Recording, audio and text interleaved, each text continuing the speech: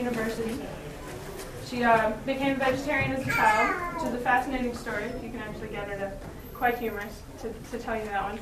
Has been a raw vegan for 19 years, natural hygienist, and she also has classical and metaphysical training in counseling and worked with people healing from disordered eating for over 20 years.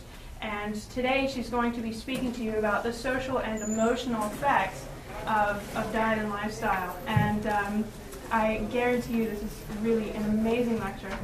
And she's one of the most brilliant women I've ever gotten to know. So I really hope that you enjoy it. Professor Rozalind Gruben. Gotta give us this Graham. Thank you, Lenny. I feel so humbled by the introduction. I just hope I can live up to 1% of it for you. My topic today, I really do feel, is so important and really truly valuable for those of us who are trying to make dietary improvements, and particularly those of us who are not necessarily finding that journey particularly an easy one. How many people in the room have actually woken in the morning with an intention to eat in a certain way, and by the time they've gone to bed that night are thinking, oh, well, I'll start again tomorrow? Is there also anybody in the room who has ever felt in a social situation challenged as to how best to deal with it in a diplomatic way? Yeah? Okay, right, well, hopefully then, most of you are in the right session at this point, because that's what we're going to talk about. I have very short time, actually, to share with you what is actually a very large amount of information, so I'm going to be quite concise. I hope to allow a little bit of time for questions at the end. Where I'd like to start is actually with my baby daughter, Francesca. Now, the reason I want to start there is because of perhaps alerting you or encouraging you to become aware of how much emotional pain we all may have experienced as children. Now, I know this is kind of going straight in from the get-go, but with just 45 minutes, we don't have much choice for dallying around, so I'm going to be really honest with you. Now, when we look at the baby creatures of the world, we know that some of those baby creatures are able to defend themselves from a very young age to some degree. Now, baby snakes, for example, some of them are actually even more poisonous than the parent snake. It's their way of protecting themselves from predators. A baby zebra can actually get up and run with the herd within a matter of just a few days. But there are certain babies of certain species that are completely and utterly vulnerable to being eaten by a predator unless protected by their parents. And humans fall into this category. Now, if you can imagine my little baby out there, Francesca, just being put down somewhere in a wild natural environment while parent walks off for an hour or so, the likelihood of that infant still being there when you got back, yes, it fills you full of the horrors, darling, isn't it, just to think about it.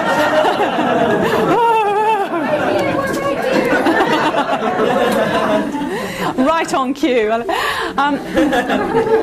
What actually happens is that culturally, just the way we've become so perverted with regard to our food choices, the way that we treat our children and our infants is also vulnerable to that same type of perversion. We consider it normal to take a defenseless little newborn, place it in its little cot, in its separate bedroom where we leave it all night. Or we put it down in point A because it's asleep and we go away and only return when it's already been traumatized and is crying to discover it's on its own. Babies, that was you once, have an inbuilt primordial knowing that the greatest danger as a baby is actually the danger of being eaten. And that is every baby's greatest fear, funnily enough, of being eaten. It might sound bizarre, but that's its true fear. Now, most of us have been brought up in a culture whereby it's considered normal to place our babies in playpens, in separate bedrooms, in pushchairs and cots and prams, and to allow them to awaken to find themselves alone. Now, bear in mind, at that age, alone means anything out of their visual range, which is about 6 foot. Yeah? And so they are repeatedly traumatized with a feeling of not only tremendous fear, but abandonment. Now, in nature, if there is a little creature that is in some way flawed, some way not quite good enough as its siblings, perhaps it's a little bird with a crumpled up wing, and it's there in the nest, and us as compassionate humans, hopefully, would want to reach out to that little infant bird and give it a special nurturing, a special care, wouldn't we? But is that what happens in nature? No.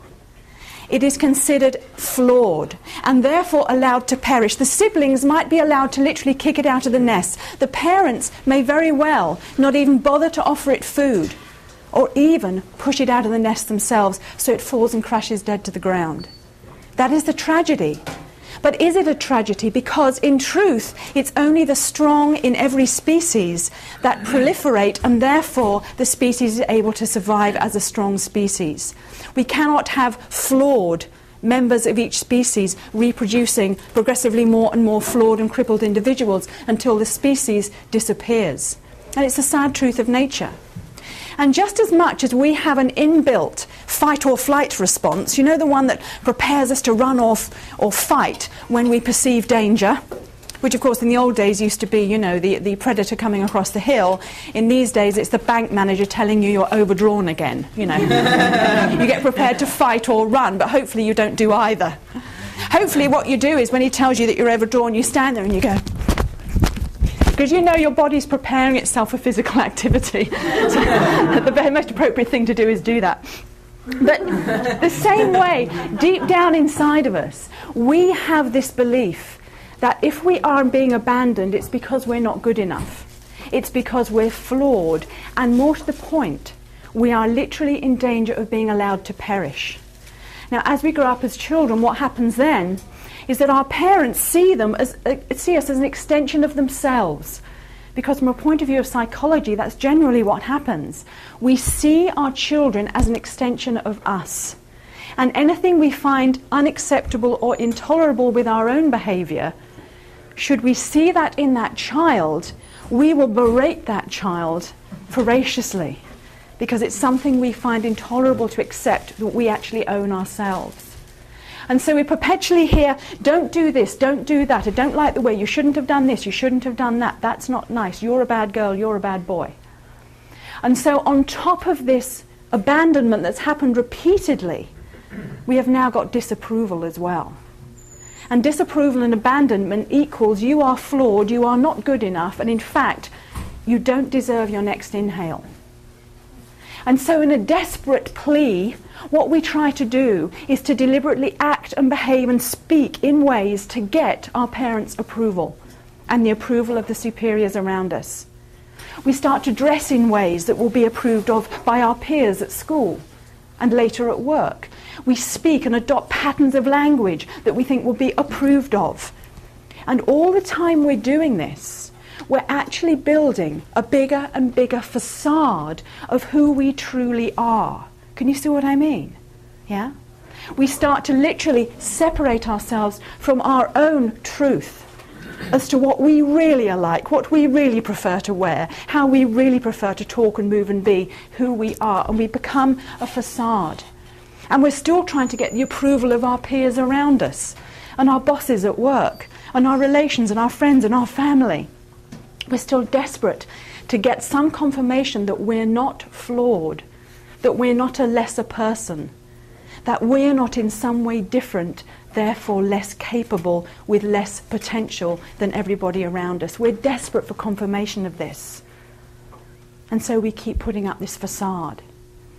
But by the time we're adults, we have become such a facade of who we truly are, that what happens is we have then committed the worst type of abandonment, and that's self-abandonment.